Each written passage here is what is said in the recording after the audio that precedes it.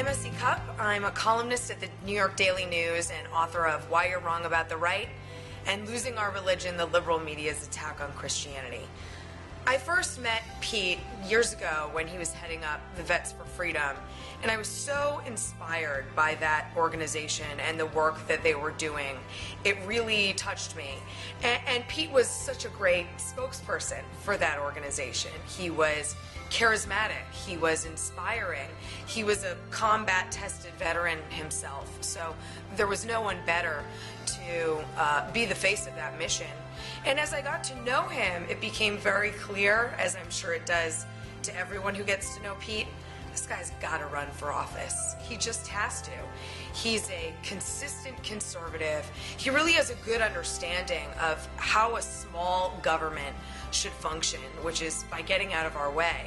He's got a little libertarianism in him, which is always a good thing. He's courageous. He stands up for what's right. He isn't afraid of anybody or anything, and that's exactly what we need. Minnesotans are really lucky to have Pete Hegseth, and I think the country would be lucky to have him too. That's why I'm endorsing Pete Hegseth for U.S. Senate.